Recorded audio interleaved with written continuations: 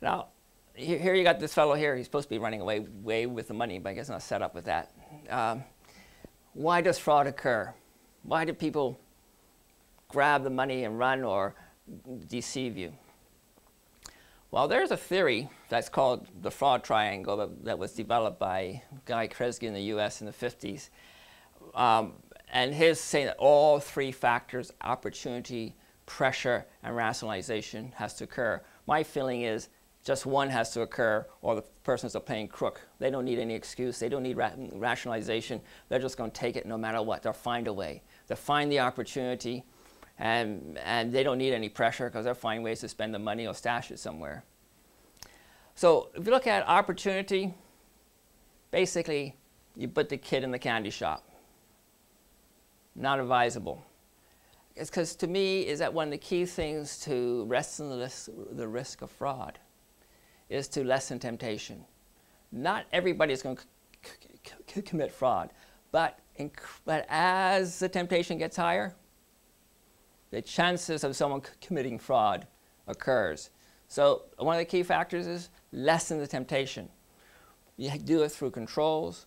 Like even with myself, I've gone to places and we're counting the money, we're trying to figure out what's going on. The person has to leave, they got a call.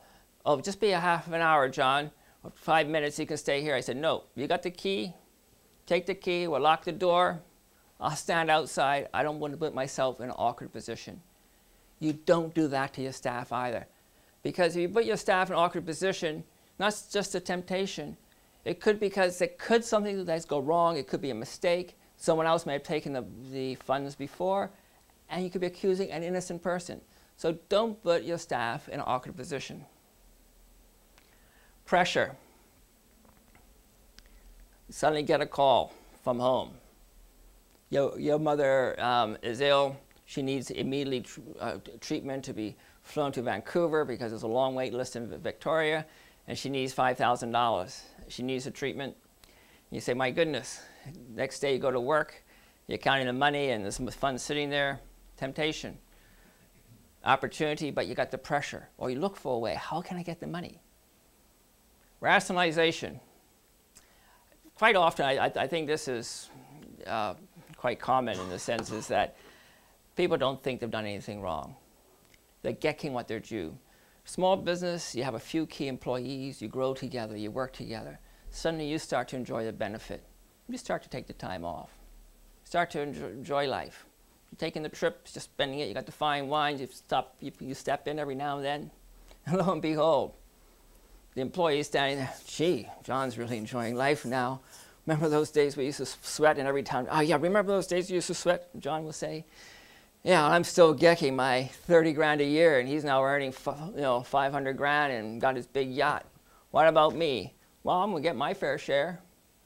So again, exposing yourself. Try to avoid that. And we mentioned the playing crook before.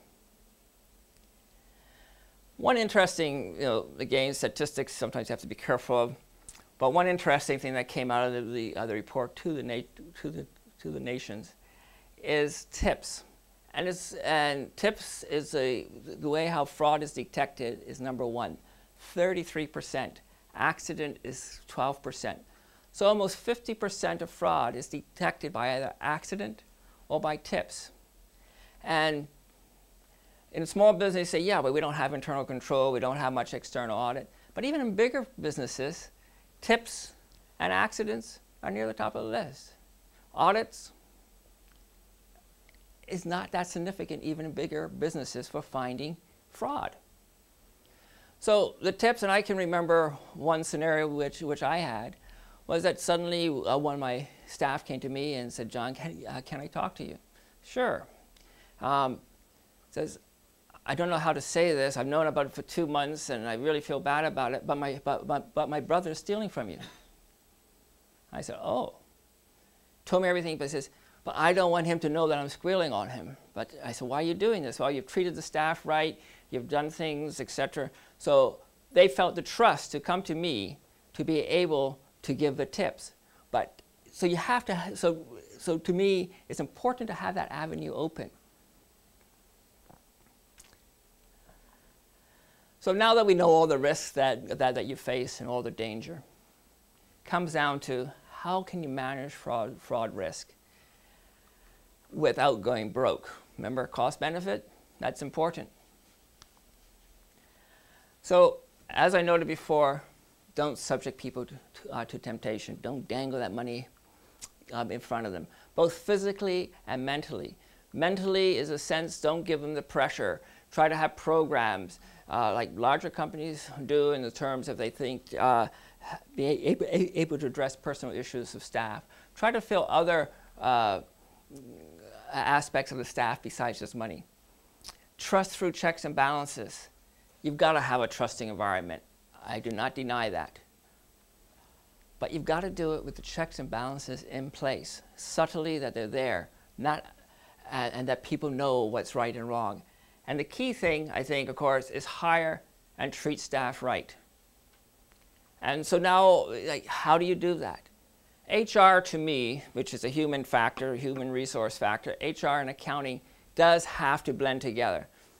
Accounting, they say, is about numbers, but it does impact humans. We impact the people, and you cannot isolate it from the human resource area. For example, it's surprising the number of people who don't check references. Even today, companies are not being, references aren't being checked, reviewing the resumes. And for example, is that what I always do is I look at resume and I look for gaps in employment. Gee, you took 6 months here. Oh, I went to Japan. Oh, you did. Which city did you go to? Right? So try to follow it up. Or they say they started this place till September 2009. You call the place? No, he left me in July. Where are those other 3 months? So ask the right questions. And do keep in mind that you know, people don't give, very seldom do people give bad references. Job descriptions and training. Make sure that you're hiring the right person for the right job, that they're trained, that they're not exposed. Is that you just don't throw people in, even if you're a small business, 2-3 hours training, a week training, if it's required, you're going to end up with more productivity, more confident staff. We cannot ignore those factors. And remuneration, I say, consider the qualitative and quantitative.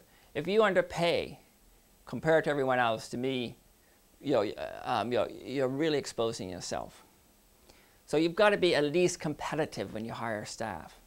And the qualitative may be tough for a small business, but the chamber, for example, does have programs along that lines to make it more cost effective for small businesses to have health programs and medical.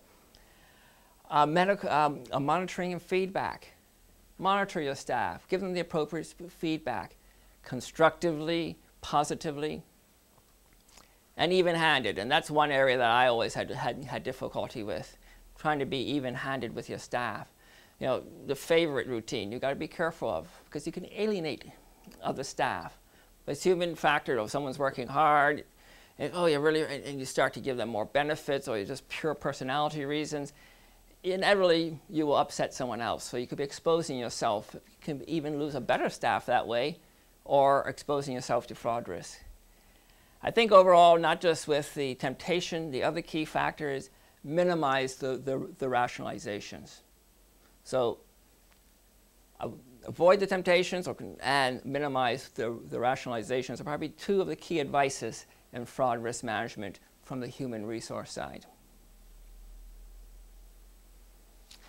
Simple steps. So simple steps here, again, being proactive. Governance. Leadership from the shop. I mean, from the top. The reason I said shop is that when I think of leadership from the shop, from the top, so as a kid, my father always used to, in the stores, he used to go get the goods, he'll walk to the till, have the staff take the discount, 10% like everybody else, exactly the same. He'd pull out the money and he'd pay for it. We didn't want anything that he's paying for everything just like everyone else is. If I wanted a candy bar, if I didn't have the money in my pocket, I didn't get it. So leadership, I know I'm simplifying it, but you've got to set the tone. If you don't set the example, how can you expect your staff to? Management buy-in and also staff buy-in.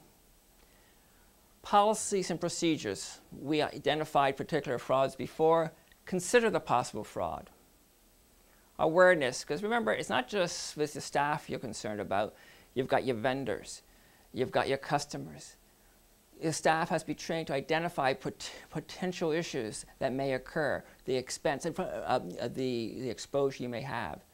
And that's good from your perspective, because if they can save you funds and money from being hit by fraud, then it will go to the bottom line. Hopefully they will get a greater reward. The human factor, which I always say that you must focus on, staff and vendors, recognize the different people. Monitoring. You monitor the situation, communicate, let people know as to what the policies are. And talking of policies, well, one thing, as I said, I don't believe that you say, here's my fraud policy, right? This is what it is, we're going to tackle fraud. No, you've got to integrate it. You have to integrate it with your other policies and procedures. Just like you say that we do not accept sexual harassment, we do not accept racial harassment, we also do not accept fraud. It's along the same line. You're not setting it apart, it's one of the do nots, and you deal with it and you help the staff to identify it. You have a procedure and policy in place. If they know that something happens, what do? Well, just call me, and then you're too busy to address it. I want to talk to you, Mr. Rankin. Well, how about tomorrow? Tomorrow they may quit because you're not there to address their concern. How do you deal with it? Know what to do and not to do. Because, as I said, if a fraud issue occurs, you do it with the wrong way, you can end up being in a lawsuit, or you could lose the evidence, or it may not be admissible. You have to know what procedures to follow.